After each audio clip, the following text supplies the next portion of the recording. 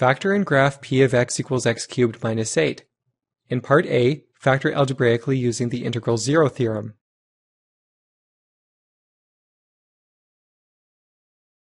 Rewrite the polynomial.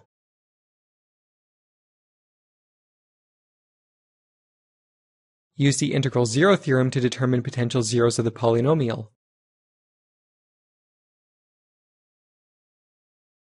The potential zeros of the polynomial are the factors of the constant term. The integral factors of negative 8 are plus minus 1, plus minus 2, plus minus 4, and plus minus 8.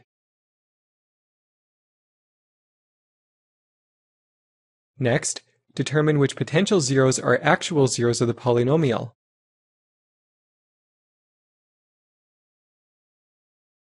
The calculations for this step are shown.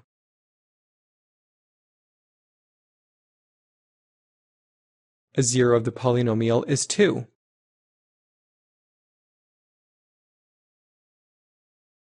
Now use synthetic division to factor the polynomial.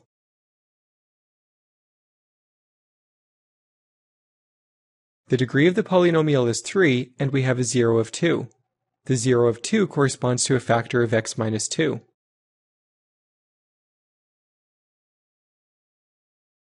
Divide x cubed minus 8 by x minus 2 to find the remaining factors.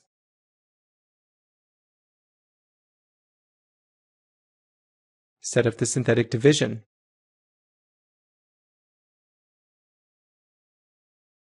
Complete the synthetic division.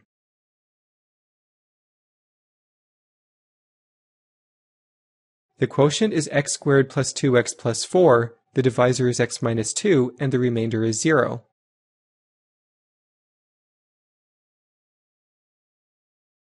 Using p of x equals q of x times d of x plus r, we can write the polynomial in the factored form p of x equals x squared plus 2x plus 4 times x minus 2.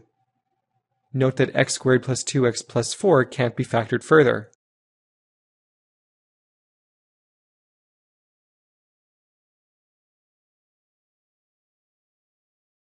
In part B, use technology to graph the polynomial.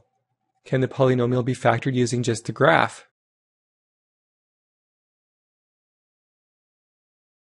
Use your graphing calculator to obtain the graph.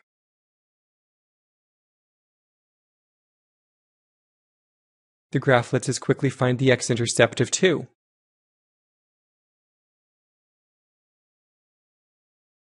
While the graph gives us one of the factors, x minus 2, it does not help us find the other factor, x squared plus 2x plus 4.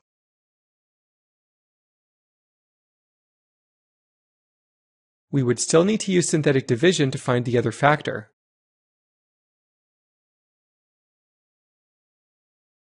Therefore, this polynomial is not factorable using just the graph.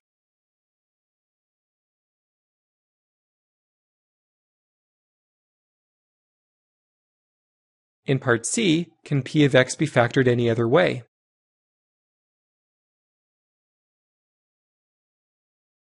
The following formulas can be used to find the sum and difference of cubes.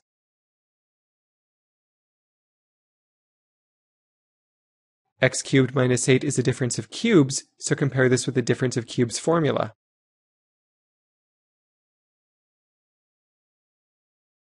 The A position is held by x.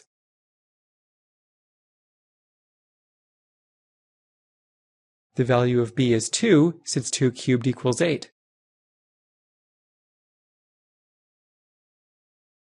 Replace all a's with x and replace all b's with 2.